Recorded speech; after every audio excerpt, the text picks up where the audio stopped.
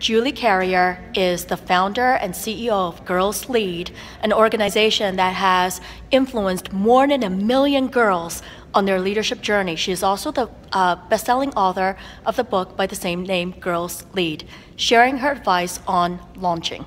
Well, I think what's interesting is we all have a purpose. You have a purpose and a story that needs to be heard. And I find that one of the biggest blocks that holds us back from being seen and changing the world in the way that we're meant to is that little negative voice that is between literally our two ears. And that is a lot of times what I like to call that negative critic, or when I talk to girls, that inner bully.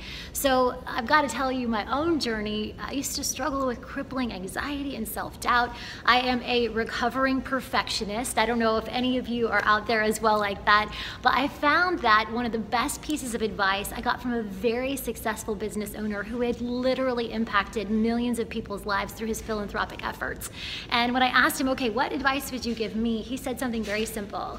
He said, you should remember your ABCs. He said, always be confident. And if you don't feel confident, he said, act confident.